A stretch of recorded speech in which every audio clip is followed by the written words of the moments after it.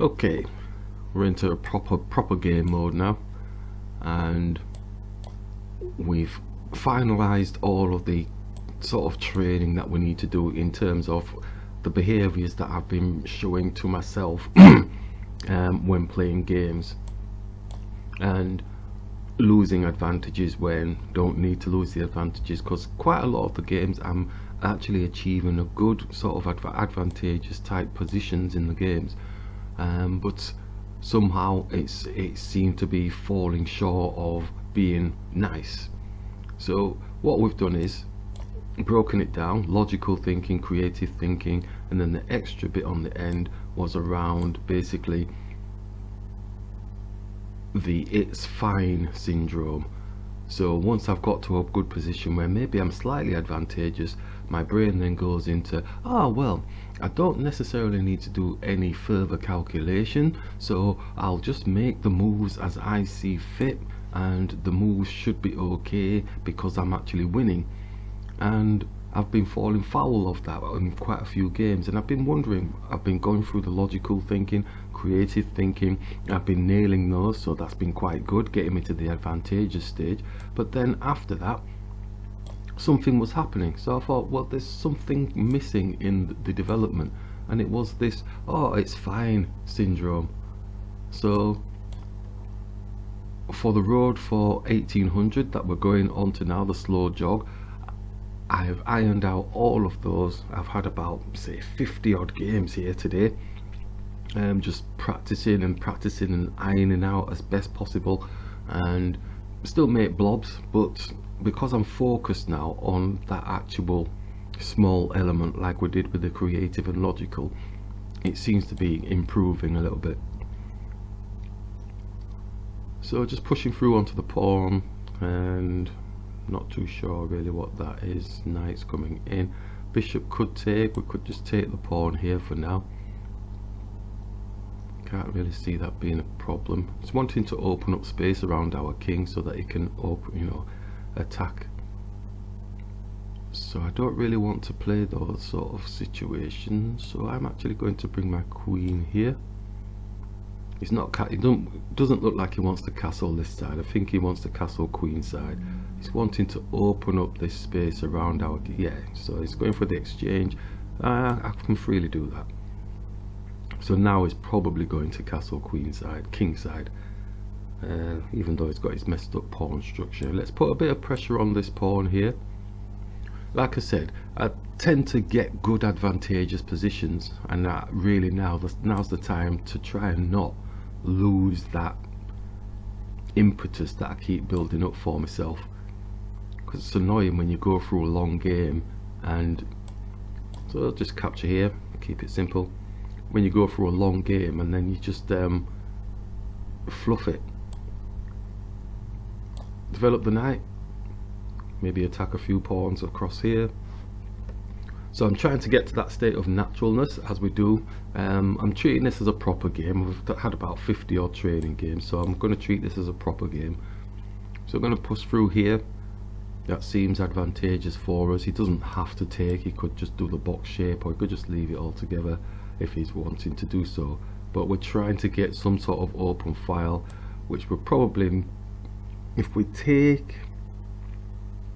push on, it's probably more likely to take with that pawn. If he pushes down, then it still opens up. So if we'd captured here, he'd have kept it kind of locked down still, even though we would have had this pawn in our sights. Again, it doesn't have to do anything, but if we touch here, then he captures here. Okay, so his knight could jump here, pushes down, we take. Maybe just leave the knight there. Let's open this way, see if we can open this side. He doesn't want to open up anywhere at all. He wants to keep it all locked down. He can't castle queen side now, so I'm gonna open up, get the check. Oh, you see, he doesn't even want to check on his king either.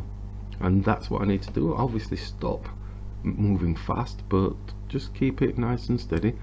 Looking for doubling up maybe, or just capturing now. Let's capture, keep it simple. It's actually taken with the rook. Okay, let's put pressure on the pawn, giving them something to think about. And this is where our knight could come here, but it doesn't have any legs in terms of from here, where does it go? This pawn's blocking everything off. So if we pushed here, then he pushed down, then we could start moving the knight. But he's then going to have a proper passer. Maybe the knight comes here, attacks this pawn in the meantime, gives it something to think about. Do we take or do we just push past? Or he's probably just going to support it. Okay, so don't want the knight to be stuck there forever, so let's just go here, see what we can do. Okay, so we've opened up. Shall we equalize the pawns on each side? Yeah, let's do that. And I think the kings are going to start coming into place. Attacking this pawn, our knight's protecting, but is he looking to work his way around? Okay, get the kings over.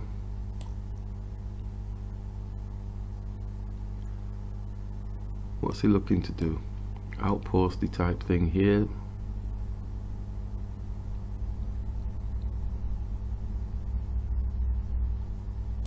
Let's get the king up. Yeah, he's gone for the outposty thing. Maybe he's attacking our rook. Or does he see a fork of some sort if my king comes here?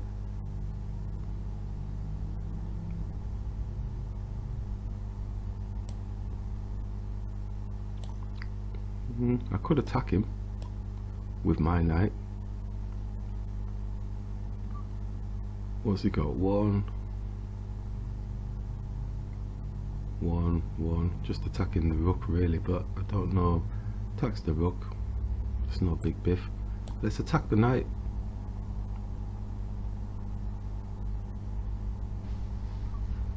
What are we on? 5 minutes.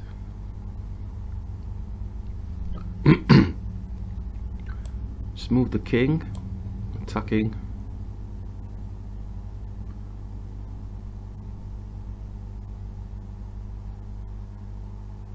So he's got this pawn here that's not got any protection on apart from the knight.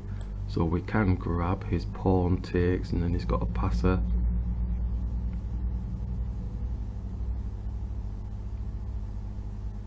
Okay, we take, his pawn takes, or maybe his rook takes even. Nah, his pawn will take. King can sit in front of the pawn, can't it? And then he gets a 2-on-1 type thing or something, but he's gonna have to protect this pawn as well.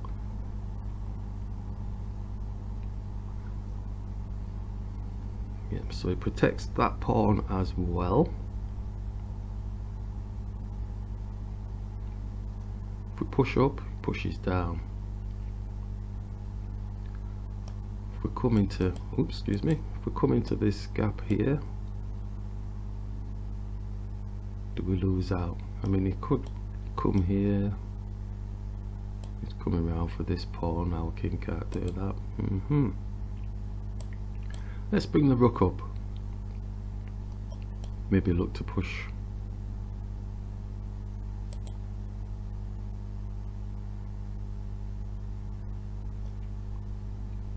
If we can push, moves his rook out of the way, but I think he'll probably go here because he's still wanting to protect this pawn. But we can take this pawn. So the equal pawns on that side is pushing down, so might have been a way he's pushing here, but it's, we've got an advantage, which is this extra pawn now. So it's at this stage here where I need to throw away the it's fine, let's have a look at what the opponent does, react to that. Could push, put a check on the king. Could push the king up to attack the rook.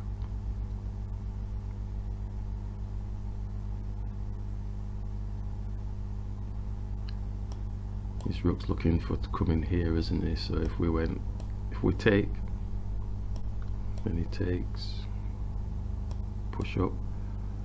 In this situation, I think going for checks first shouldn't be too bad.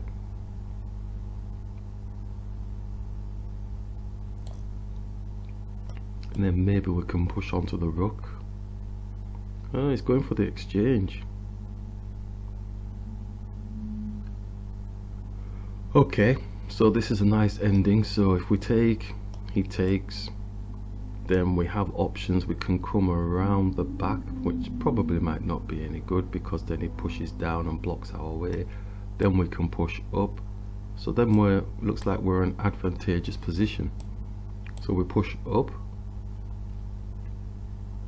he's taking, so we grab. So we can push up because he has to think about this pawn now. He has to defend against this pawn. We can come across if we wanted to. Come across just to win a bit of time if it all goes wrong, to be taking this pawn. But we'll just go here now. The king is on the proper side now. So if we push up, he's just going to go there. So we may as well come down, hadn't we? Let's go down. Let's just come across again, make him think it's going to be a draw. I hope it doesn't flag up a draw now. Let's go here. Let's take, push, push. Okay, we can push one more, I think. At least it's not on the far flank now, so I think we should be okay. Pushing through here, I think we should, because he's going to have to go to one side or the other, and we've got space for our king to move, and that's job done, I think. 2 minutes. Check. So there's no stalemate type thing. Check and mate. Excellent. So that's the thing that we've been working on. This it's fine sort of mentality. After we've done the logical thinking, creative thinking, then thinking, okay, we've got the advantage, so we don't need to do any further major calculations. Knocking that on the head and going, we need to calculate, make sure that we're checking what the opponent's doing at every stage and being able to respond to that. Simple as that, isn't it?